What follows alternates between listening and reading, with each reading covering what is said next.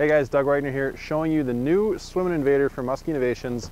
This is the basic shallow invader we've all known to love, but now with a new boot style attachment in the back. These baits have obviously caught fish over a long period of time, and then Musky Innovations came out with their SWIMMIN Dog a few years ago. So now they've kind of mixed the best of both worlds to a new bait. If you guys see this wire that I put in here, this is an extra attachment I do. I actually have a video on how I do that. I'll link that in the description below. That's kind of an add-on thing that I do separately. They generally come with a hook on both hook hangers. I push it back a little bit because where I fish, a lot of the fish generally kind of just nip the back of the bait. But regardless, this is a cool bait. It's got the same rattles that your standard invader had. Like I say, it's got a different tail, and the tail does a lot to the bait. It's actually made it a lot more subtle. If you see the standard shallow invader in the water, this thing kicks really hard. There's a lot of movement, a lot of vibration, a lot of sound, and this bait is actually a lot more subtle.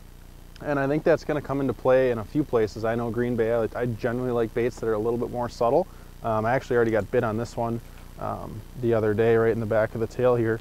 But yeah, I really like the way this thing swims in the water. We're going to show you guys some underwater shots, and hopefully you guys will be adding a new bait to your box. Like I said, it's going to cast the same. It's a little bit longer, I guess. If you look at it side by side, I should give you guys a preview of that. It is a little bit longer with that boot tail. So I do make my wire extension a little bit longer, but as far as casting, it casts basically the same. There's really not too much of a difference there, but we'll show you guys the action of this thing. It's really cool.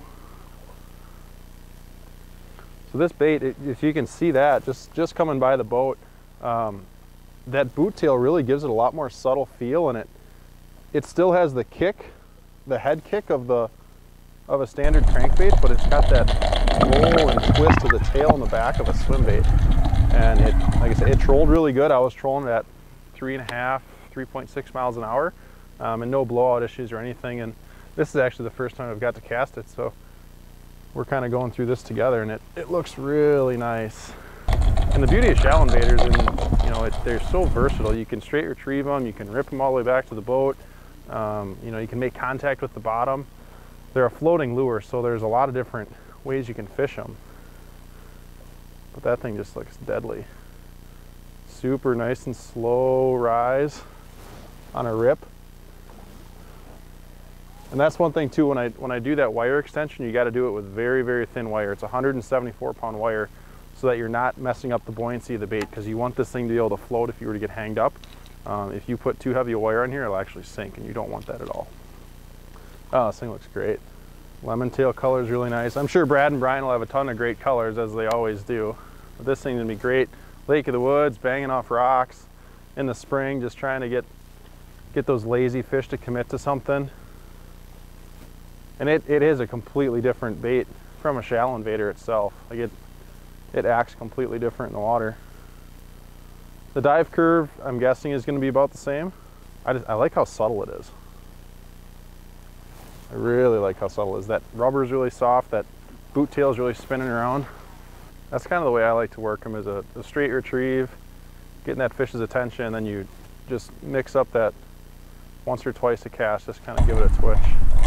It can be down, it can be up, it can be left.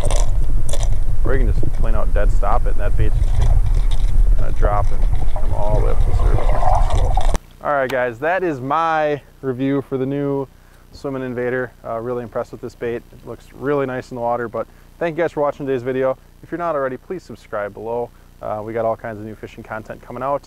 If there's anything you want to see, comment it below as well. And I'm gonna let you guys go, but I'm gonna keep fishing.